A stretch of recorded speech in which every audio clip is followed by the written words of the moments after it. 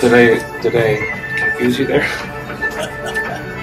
Okay, Act 4, we're at the prison.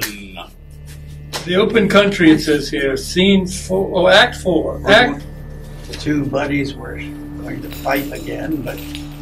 Act 4, page 130. Yes. Okay. 130. Jailer. Act 4, Scene 1, the prison. Enter jailer and his friend. Hear no more. There's nothing said of me concerning the escape of Palamon? Good sir. Remember. Nothing I heard. I had come home before the business was fully ended. Yet I might perceive that I departed a great likelihood of both their pardons. For Hippolyta and fair-eyed Emily upon their knees begged with such handsome pity that the Duke methought stood staggering, and whether he be follow his rash oath with the sweet compassion, or those two ladies, and to be second them as a truly noble prince Perithus, half in his own heart and true, that I hope all shall be well. Neither heard I one question of your name or his escape. Oh, pray heaven it holds so. Be of good comfort, man. I bring you news, good news. Oh, they're welcome. Palamon has cleared you and got your pardon, and discovered how by whose means he escaped, which was your daughter's, whose pardon is procured too, and the prisoner, not to be held ungrateful to her goodness, has given a sum of money to bring her marriage. A large one, I'll assure you. Oh, you're a good man, and ever being good, bring good news. How was it ended? Why, as it should be. They that never begged, but they prevailed, had their suits fairly granted. The prisoners have their lives. I knew 'twould be so. Be new conditions, which you'll hear of at better times. Well, I hope they're good. They are honorable. How good they'll prove, I know not. Enter the wooer. Mr. Wooer. You're back to first friend. Yes, I'll go back.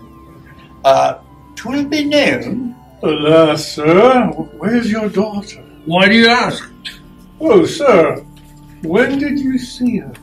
How he looks. Oh, this morning. Was she well? Was she in health? Sir, when did she sleep? They're strange questions. I do not think she was very well, for now you make me mind her.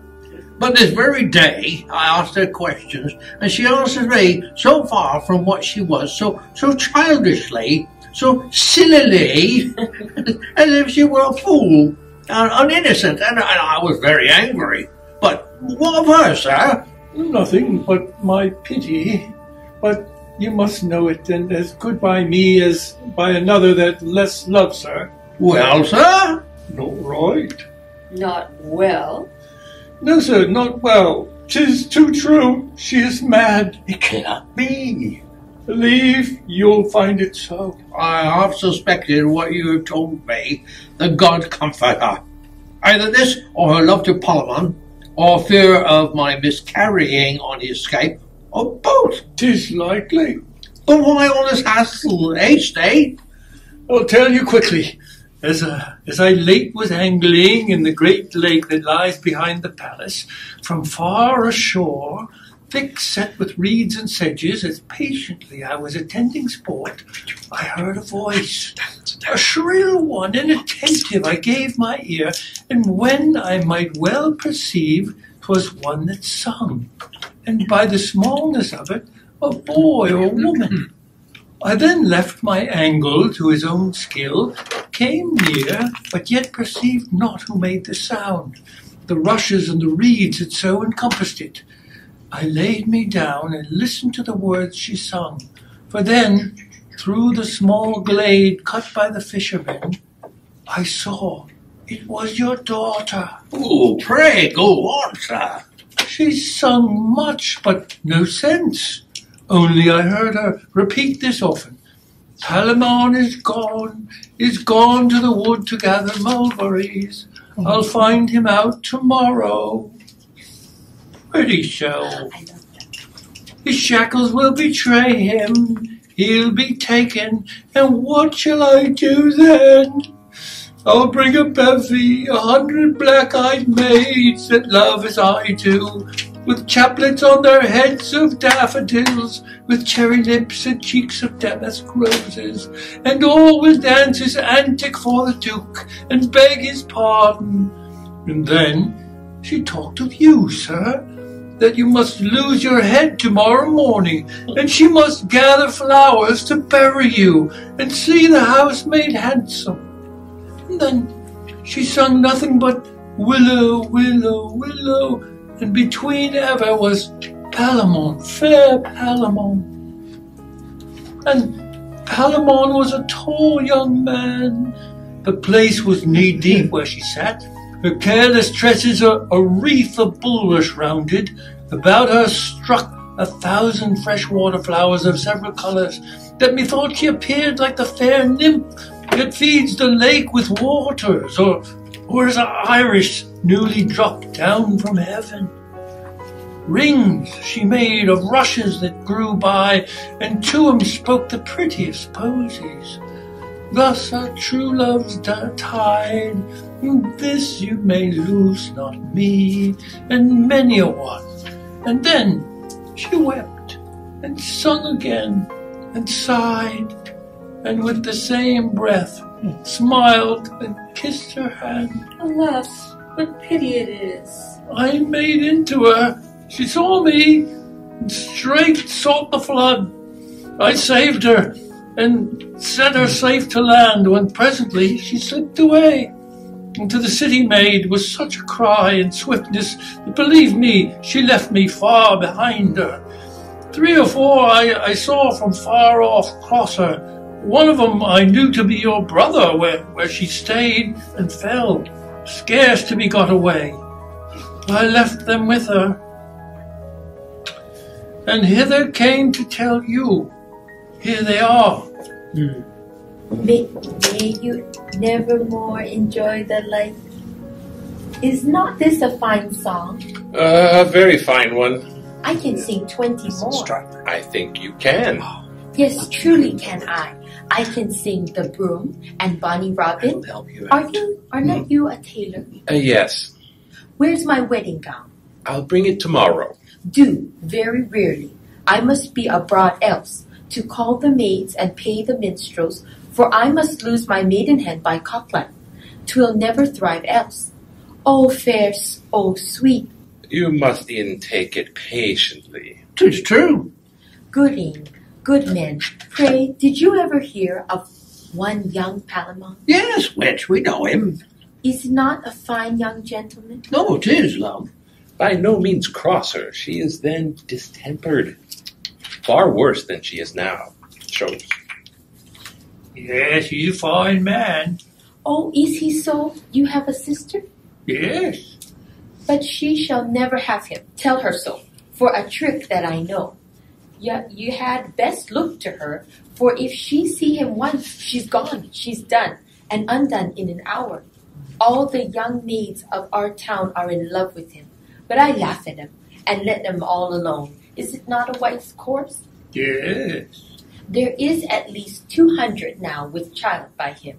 There must be 4, yet I keep close for all this, close as a cockle, and all these must be boys. He has the trick on it, and at 10 years old they must be all gilt for musicians, and sing the wars of Theseus. This is strange. As ever you heard, but say nothing. No. They come from all parts of the dukedom to him. I'll warrant you, he had not so few last night as 20 to dispatch. He'll tickle it up in 2 hours if his hand be in. Oh, she's lost past all cure. Heaven forbid, man. Come hither, you are a wise man. Does she know him? No, which she did.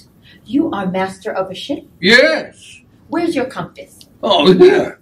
Set it to the north, and now direct your course to the wood, where Palamon lies longing for me. For the tackling let me alone. Come weigh my hearts cheerly all. Oh, oh, oh, 'tis up, The wind's fair. Top the bowling. Out with the mainsail. Where's your whistle, master? Let's get her in. Well, up to the top, boy. Where's the pilot? There. What keep'st thou? A fair wood. Bear for it, master. Tack about. Oh, when Cynthia with her borrowed light. Etc., etc., etc. And then let's skip over to Act 4, Scene 3, with the jailer and the widower and the doctor still in the same scene. Scene 3, okay. A distraction is more some time, the moon and some other, is it not? Yes, she is continually in a harmless distemper, sleeps little, altogether without appetite, often drinking, dreaming of another world and about, and what a broken piece of matter. So she's about the same Parliament laws, and she's farces every business withdrawal, fits it to every question. Oh, look where she comes. You shall perceive your behavior. I have forgot it quite. The burden on't was downa, and penned by no worse man than Geraldo, Emilia's schoolmaster. He's a fantastical too, as ever he may go upon his legs. For in the next world will Dido see Palamon, and then will she be out of love with Aeneas. What stops her? Poor soul! That's all day long. Asked for it, didn't you? Now for this charm that I told you of, you must bring a piece of silver on the tip of your tongue, or no fairy. Then if it be your chance to come where the blessed spirits, as there's a sight now, we maids that have our livers perished, cracked to pieces with love, we shall come there, and do nothing all day long but pick flowers with prosperity. Then will I make Palamon a nosegay. Let him mark me then. Oh, how prettily she's amiss. Note her a little further. Faith, I'll tell you, sometime we go to barley break, we of the blessed. Alas, 'tis a sore life they have ere the other place. Such burning, frying, boiling, hissing, howling, shattering, cursing. Oh, they have shrewd measure. Take heed, if one be mad, or hang or drown themselves, thither they go. Jupiter bless us, and there shall we be put in a cauldron of lead and usurers' grease. Usurers' grease. Yes. Amongst a whole million of cut purses, and there boil like a gammon of bacon that will never be enough. Well, how her brain coins! Lords and courtiers that have got maids with child, they are in this place. They shall stand in fire up to the navel, and in ice up to the heart, and there the offending part burns, and the deceiving part freezes. In troth, a very grievous punishment, as one would think for such a trifle. Believe me, one would marry a leprous witch to be rid on it, I'll assure you. Ooh, how she continues as far to say, 'tis not an uncrafted madness, but a most thick and profound melancholy. To hear there a proud lady and a proud city wife howl together, I were a beast and I'd call it good sport. One cries, oh, this smoke! Another, this fire! One cries, oh, that ever I did it behind the arras. And there howls. The other curses a suing fellow and her garden house. I will be true, my stars, my fate. Etc. What think of you, sir? Well, I think she has perturbed mind which I cannot minister to. Alas, what then? Well, I understand you could have affected any man that beheld Palamon, or I was once, sir, but in great hope that she had fixed her liking to this gentleman, my friend. I did think so too, and would account I had a great permurth on it, and give half my stake that both she and I at this present stood unfeignedly on the same terms. Let's skip to Act 5 and save you having to... Terribly all right. Oh, very well. Speech. Good. Very well. Thank you very much, sir. Act 5, Theseus. Scene 1. Theseus speaks. Before the altars of Mars, Venus, and Diana. Oh, yes, yes. Epithetus, Perthus, Hippolyta, and attendants. Now let them enter, and before the gods tender their holy prayers. Let the temples burn bright with sacred fires, and the altars and hallowed clouds command their swelling incense to those above us. Let no dew be wanting. They have a noble work in hand, will honor and vary powers that love them. Enter Palamon and Archites and their knights. Sir, they enter. You valiant and strong-hearted enemies, you royal German foes, that this day come to blow that nearness out of that flames between ye, lay by your anger for an hour, and dove-like before the holy altars of your helpers, the all-feared gods. Bow down your stubborn bodies, your ire is more than mortal, so your help be. O great corrector of enormous times, shaker of the o'er-ranked states, thou grand decider of dusty and old titles, thou healest with blood the earth when it is sick, and curse the world of the plurality of people, I do take thy signs auspiciously, and in thy name to my design march boldly. Let us go. Where was that? Did I miss a I page? think he must have. Did I miss something? Oh, sorry. You turned You might have turned an extra 2 page. pages. Then your help be. Let's So, go. and as the gods There you go. regard thee, flight with justice, I'll leave you to your prayers, and betwixt ye, I part my wishes. It's still not right. Let's go to No, Act it is. 5, Don't scene, write it. Page 150. Act 5, Scene 2, please. Skip the whole thing. Listen. Doctor and Wooer are Just back skip it. again. Okay. All right, they're at their weird. I say. The Wooer is dressed as Palamon. Act 5, Scene 2, the prison. Yes. Act 5, Scene 2, the prison. Enter Doctor, Jailer, and Wooer, the inhabit of Palamon. Has this advice I told you done any good upon her? Oh, very much. The maids that kept her company have half persuaded her that I am Palamon. Within this half hour she came smiling to me and asked me what I would eat and when I would kiss her. I told her presently and kissed her twice. Oh, 'twas well done. 20 times had been no better, for the cure lies mainly. Then she told me she would watch with me tonight, for well she knew what hour my fit would take me. Well, let her do so, and when your fit comes, fit her home, and presently. She would have me sing. You did so? No. Oh, 'twas very ill done then. You should observe her every way. Alas, I've no voice, sir, to confirm her that way. Well, that's all one. If you make a noise, if she entreat again, do anything. Lie with her if she asks you. Oh, there, doctor. Oh, there, doctor. Yes, in the way of the cure. Oh, but first, by your leave, in the way of honesty. Now, well, that's niceness. Now, cast your child away for honesty, and cure her with this way. First this way, then, if she be honest, she has the path before her. Oh, thank you, doctor. Pray, bring her in, and let's see how she is. Well, I will. But tell her Palamon the stage for her. But, doctor, methinks you are in the wrong still. Go, your fathers are fine fools. Her honesty. And we should give her physic till she find that, Why do you think she is not honest, sir? well, how old is she? She's 18. Well, she may be, but that's all one. 'Tis nothing to our purpose. Whatever her father says, if you perceive her mood inclining that way that I spoke of, vigilant shit by the way of flesh. You happy?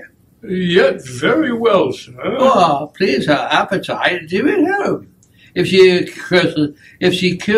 it cures her ipso facto, the melancholy humor that infects her.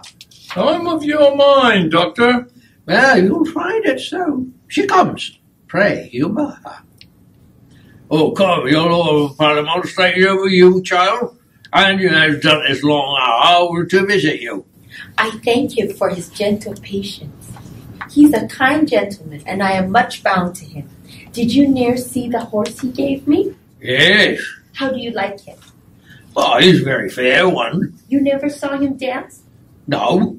I have often. He dances very finely, very comely, and for a jig, come cut and long tail to him, he turns ye like a top. Oh, that's fine indeed. He'll dance the Morris 20 miles an hour, and that will founder the best hobby horse.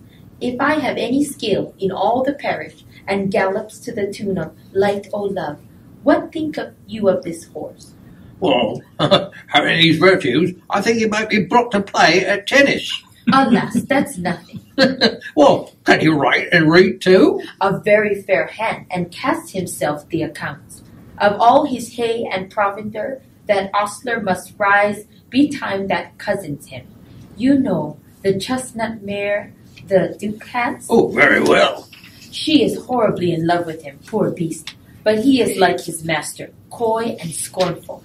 Well, what dowry has she? Some 200 bottles and 20 strike of oats, but he'll never have her. He lisps in name, able to entice a miller's mare. He'll be the death of her. Oh, what stuff she utters. Oh, make courtesy. Here your love comes. Pretty so, how do ye? There's a fine maid. There's a curtsy. Yours to command in the way of honesty. How far is it now to the end of the world, my masters? Why, a day's journey, wench. Will you go with me? Oh, what shall we do there, wench? Why, play at stool ball. What there else to do? Oh, I'm content. We shall keep our wedding there. 'Tis true, for there, I will assure you, we shall find some blind priests for the purpose, that will venture to marry us, for here they are, nice and foolish. Besides, my father must be hanged tomorrow, and that would be a blot in the business. Are not you, Palamon? Do not you know me? Yes, but you care not for me. I have nothing but this poor petticoat and 2 coarse smocks. That's all one. I'll have you. Will you surely? Yes, by this fair hand will I. Well, to bed then. E'en when you will. Oh, sir, you would fain be nibbling. Why do you rub my kiss off? 'Tis a sweet one, and will perfume me finely against the wedding. Is not this your cousin Arcot? Oh, yes, sweetheart, and I am glad my cousin Palamon has made so fair a choice. Do you think he'll have me? Oh, yes, without doubt. Do you think so too? Oh, yeah. We shall have many children. Lord, how you're grown. My Palamon, I hope, will grow too finely. Now he's at liberty. Alas, poor chicken. He was kept down with hard meat and ill lodging. But I'll kiss him up again. Whatever you'll hear, you'll lose the noblest sight that ever was seen. Oh, are they in the field? They are, and you bear charge there too. Well, I'll always straight. I must e'en lead you here. Nay, then we'll go with you. I will not lose the faith. Oh, how would you like that? Well, I'll warrant you within these 3 or 4 days I may rise again. You must not from her, but still preserve her in this way. Oh, I will. Well, let's get her in. Come, sweet, we'll go to dinner and then we'll play at cards. And shall we kiss too? 100 times. And 20? Aye, and 20. And then we'll sleep together? Take her off her. Yes, marry will we. But you shall not hurt me. I will not, sweet. If you do, love, I'll cry. Aww. Act 5, Scene 3. Amelia. Oh, scene 3. Okay. And out. I'll do Near the place of the tournament. So scene 3, near the place of the tournament. Flourish. Enter Theseus, Hippolyta, Amelia, Perictheus, and some attendants. I'll no step further. Will you lose this sight? I had rather see a wren hawk at a fly than this decision. Every blow that falls threatens a brave life. Each stroke laments the place wherein it falls, and sounds more like a bell than blade. I will stay here. It is enough my hearing shall be punished with what shall happen, against the which there is no deafening. But to hear, not taint my eye with dread sights it may shun. Sir, my good lord, your sister will go no further. Oh, she must. Yeah. She shall see deeds of honor in their kind, which sometimes show well, penciled. Nature now she shall act the story. The belief will sealed with eye and ear. You must be present. You are the victor's meed, the prince, the price, the garland to the crown, the question's title. Pardon me. If I were there, I'd wait. You must be there. The trial is as 'twere in the night, and you are only star to shine. And extinct. There's but envy in that light which shows the one the other. Darkness, whichever was the dam of horror, who does stand accursed of many mortal millions, may even now be casting her black mantle over both, that neither could find other, get herself some part of a good name, many a murder set off, whereto she's guilty. You must go. In faith I will not. Why, the knights must kindle their valor at your eye.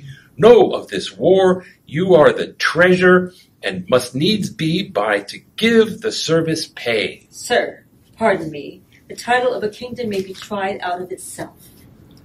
Well, well then, at your pleasure, those that remain with you could wish their office to any of their enemies. Farewell, sister. The tall black woman. Oh, Yes. farewell, sister. Farewell, sister. To be elegant. This God is I am saying, not. I am like to. I know she is. I am like to know your husband for yourself by some small start of time. He whom the gods do of the two know best. I pray that he be made your lot. Our sight is gently visaged, yet his eye is like an engine bent, or a sharp weapon in a soft sheath. Mercy and manly courage are bedfellows in his visage. Palamon has a most menacing aspect. His brow is graved, and seems to bury what it frowns on. Yet sometimes 'tis not so, but alters to the quality of his thoughts. Long time his eye will dwell upon his subject. Melancholy becomes him nobly. So does Archite's mirth. But Palamon's sadness is a kind of mirth, so mingled as if mirth did make him sad, and sadness merry. Those darker humors that stick misbecomingly on others, on him, live in fair dwelling. Hark! How ye spurs to spirit to incite the princes to their proof. Our sight may win me, and yet may Palamon wound our sight to the spoiling of his figure. Oh, what pity enough for such a chance! If I were by, I might do hurt, for they would glance their eyes toward my seat, and in that motion might omit a ward, or forfeit an offense which craved that very time. It is much better I am not there, or better never born than minister to such harm.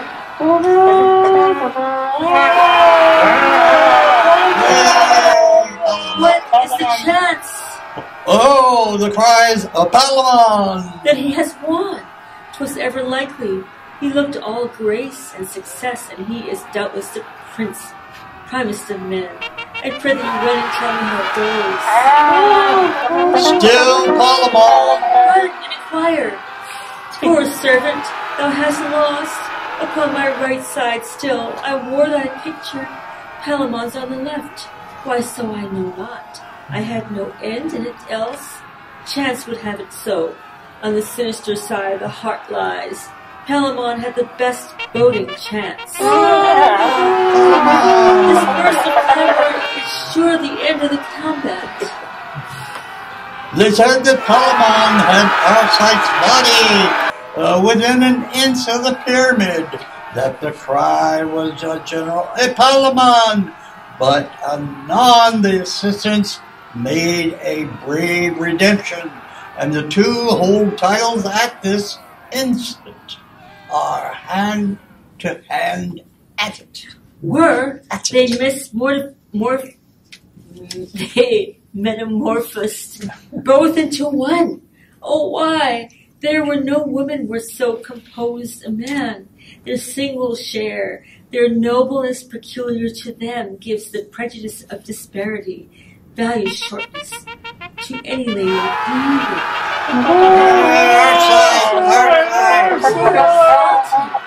Palamon still? Nay, now the sound is our sight. I prithee, lay attention to the cry. Set both thine ears to the business. Our sight, victory! The cry is our sight, and victory! Hark our sights, victory! The combat's consummation is proclaimed by the wind instruments. Saw that our sight was no babe. God's lid, his richness and costings of spirit looked through him. It could no more be hidden him than fire and flax. Then humble banks can go to law with waters that drift, winds forced to rage it. I did think good Palamon would miscarry, yet I know not why I did think so. Our reasons are not prophets, when off our fancies are. They are coming off. Alas, poor Palamon.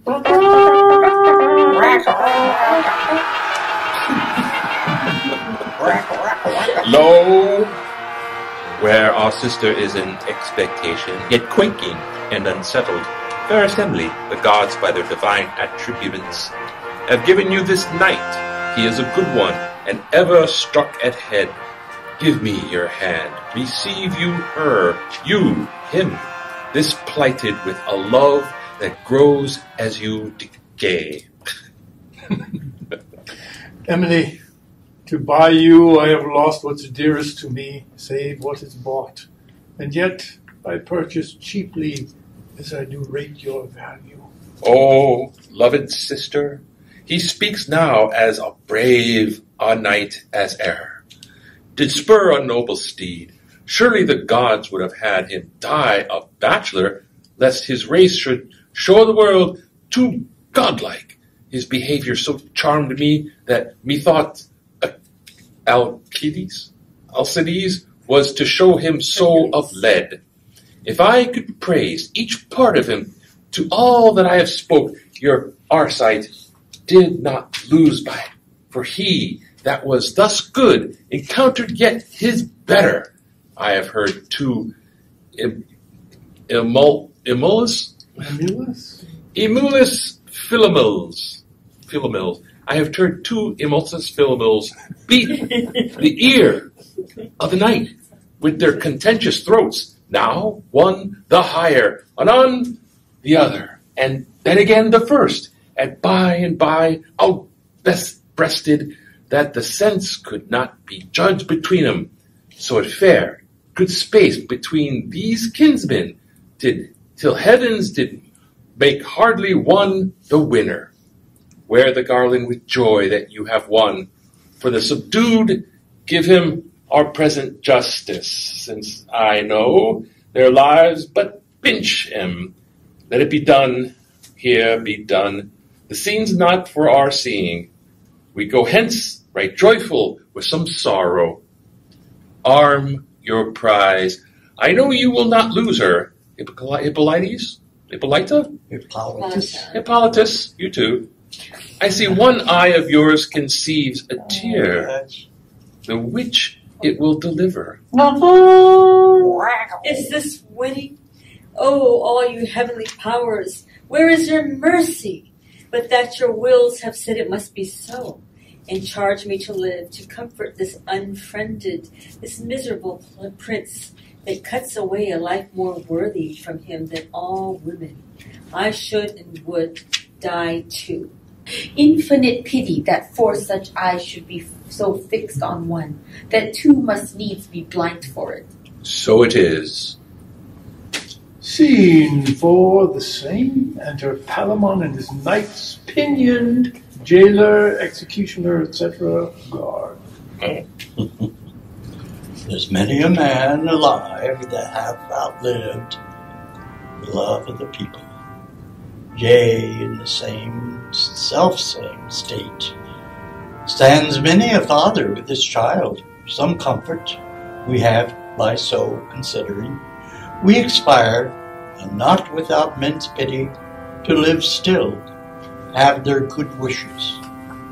We prevent the loathsome misery of age, beguile the gout in the room, that in lag hours attend for gray approachers. We have towards the gods young and unwrapped, not halting under crimes many and stale, that sure shall please the gods sooner than such to give us nectar with them. For we are more clear spirits. My dear kinsman, who lives for this poor comfort, are laid down. You shall sold them too cheap. What ending could be of more content? Or us the victors of fortune, whose title is as momentary as us death is certain. A grain of honor they not o'erweigh us. Second. Let us bid farewell, and with our patience anger tottering fortune, who at her certainest wheels. Come, who begins? In he that led you to this banquet shall taste to you all. Aha, my friend, you'll see it done now and forever. Pray, how does she? I heard that she is not well. Her kind Vil gave me some sorrow. Oh, sir, she's well restored, and to be married shortly. Oh, by my sure luck. I am most glad on't, and 'tis the latest thing I shall be glad of. Brother, tell her so. Commend me to her, and to peace her portion toward her this.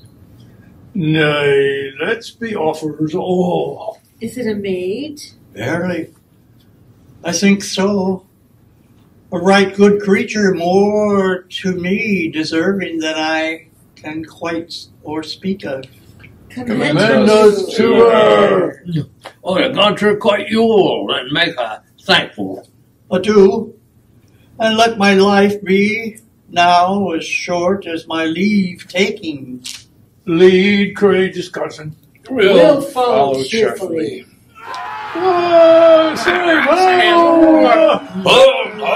Is accursed as you made, if you've done so quickly, noble Palamon. The gods will show you their glory in a life that thou art yet to lead. Can that be? When Venus and I have said is false, how do things fare? Arise, great good sir, and give the tidings ear that are most early, sweet, and bitter. What? Hath waked us from our dream? This, then, your cousin, mounted upon a steed that Emily did first bestow upon him, a black one, owing not a hair worth of white, which some will say weakens his price, and many will not say his goodness with this note, and which superstitions here finds allowance. In this horse is Arcite, trotting the stones of Athens, which the Chalcons did rather tell than trample, for the horse would make his length a mile, if it pleased his rider to put pride in him, as he has thus went counting the flinting pavement, dancing as 'twere to the music his own hooves made, for as they say, from iron come music's origin. What envious flint, good as old Saturn, and like him possessed with fire malevolence, darted a spark, and for what fierce sulphur next else to this end made, I comment not. Hot horse, hottest fire, took toy at this, and fell to what disorder his power would give his will. Bounds, comes on in, forgets school doing, even therein trained as unkind manage. Pig-light, he whines, and the sharp round, and he frets at rather than any jot obeys, seeks all the foul means, a boisterous and rough tradery to dissent his lord that kept it bravely. When naught served, when neither curb would crack, girth, break, nor differing plunges, disroot his rider whence he grew, but that he kept him between his legs, and to his hind hooves on end he stands, that Arcite's legs, being higher than his head, seems with strange art to hang. This victor's wreath even then fell off his head, and presently backward the jade comes o'er, and his full poise becomes the rider's load. Boom. Yet he is living, but such a vessel 'tis that floats but for the surge that next approaches. He much desires to have some speech with you, though he appears. Oh, miserable end of our alliance! The gods are mighty, Arcite, if thy heart, thy worthy manly heart, be yet unbroken, give me thy last words. I am Palamon, one that yet loves thee dying. Take Amelia, and with her all the world's joy. Reach thy hand. Farewell. I have told my last hour. I was false, yet never treacherous. Forgive me, cousin. One kiss from fair Amelia. 'Tis done. Take her. What? Is that it? My brave soul find Elysium. I'll close thine eyes, Prince. Blessed souls be with thee. Thou art a right good man, and while I live, this day I give to tears. And I to honor. In this place first you fought, even very here I sundered you. Acknowledge to the gods our thanks that you are living. His part is blade, and though it were too short, he did it well. Your day is lengthened, and blissful dew of heaven doth arouse you. The powerful Venus well hath graced her altar, and given you her love. Our master's Mars has vouched his oracle, and to Arcite gave the grace of contention. So the deities have showed due justice. Bear this hence. Oh, cousin, that we should things desire do cost us the loss of our desire, that naught could buy dear love, but loss of dear love. Never. Fortune did play a subtler game. The conquered triumphs, the victor has the loss. Yet in the passage the gods have been most equal. Palamon, your kinsman, hath confessed the right of the lady did lie in you. For you first saw her, and even proclaimed your fancy. He restored her as your stolen jewel, and desired your spirit to send him hence forgiven. The gods may justice take from my hand, and they themselves become the executioner. I just opened it up, and that's what happened. Lead your lady off, and call your lovers from the stage of death, whom I adopt, my friends, a day or two, let us look sadly and give grace unto the funeral of Arcite, in whose end the visages of bridegrooms will put on and smile with Palamon, for whom an hour, but 1 hour since, I was as dearly sorry as glad of Arcite, and I am now as glad as for him sorry. And, oh, you heavenly charmers, what things you make of us! For what we lack, we laugh. For what we have, we're sorry. Still are children in some kind. Let us be thankful for that which is, and with your leave, dispute that are above our question. Let's go off and bear us like the time.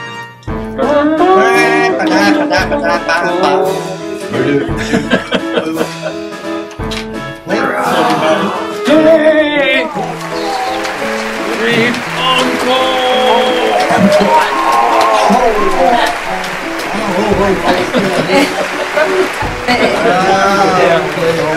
From the top. From the top. Way too long. We need to shave off